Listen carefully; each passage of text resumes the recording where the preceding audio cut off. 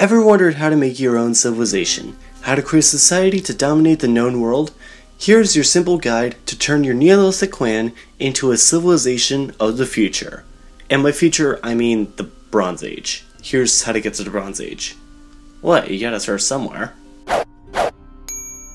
So, modern humans have been around for about 200,000 years, give or take. But ever notice how we only have archaeological evidence of cities dating back to around 10,000 BC and writing to around 3000 BC? Turns out this has nothing to do with being lazy. There was actually a good reason why we don't have any Ice Age civilizations out there that we know of. The real reason is energy. Specifically, the energy that humans need, which is food. Before 12,000 years ago, every human on the planet pretty much either hunted animals or gathered plants to bring back to their settlements. However, these settlements could never have been cities for reasons like they had to be moved, for example, like on people's backs, to follow animals and weather patterns. Don't even get me started on some. Even if they could be permanent though, there simply wasn't enough free labor, since everyone had to feed themselves, back in a world where 1,000 calories of work would yield more or less 1,000 calories to eat. At best, they could feed their kids. The deal breaker came when people in the certain river valleys started farming. The key difference with agriculture over hunting and gathering is that plants and animals on farms are under control of the humans. This eventually led to the next revolution, which came when farming became so much easier and more efficient that the average person could produce significantly more than they would consume. With this in mind, people started to specialize, mainly at first into defending their stocks. And this is where the age of cities began. Quite simply, this is where people started building permanent structures, writing down how much stuff we had, creating large governments that control more than one city, and forging new technologies, even some to better agriculture and accelerate the cycle. This is where innovation could be, well, innovated. You see the loop we're on?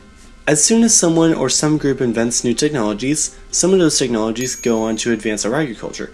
When agriculture becomes more efficient and can feed more people with less work, that allows some people to specialize and work more in the society. Some of those people go on to play with metals and domesticate animals and create better technologies. And some of those technologies go on to better agriculture, and pretty soon we're writing stuff down, forging empires, financing economies, building huge temples to your gods, crossing oceans on a regular basis, landing on the moon, and changing the face of the earth.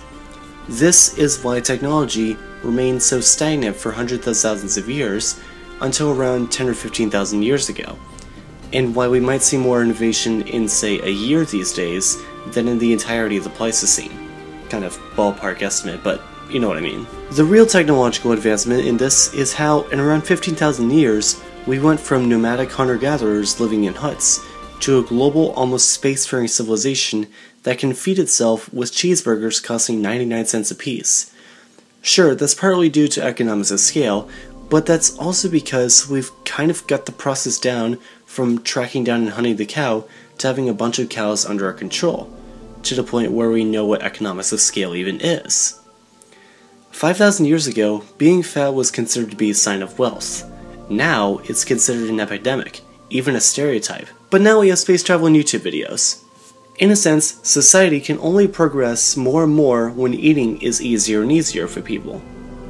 So thanks for watching this video. If you found it informative and or entertaining, and hopefully both, please be sure to like, share, and subscribe so you can learn something new every Sunday. If you want to learn even more about the history of agriculture and that sort of stuff, I could not recommend CGB Gray's Zebras vs. Horses video enough. Seriously, I linked it in the description.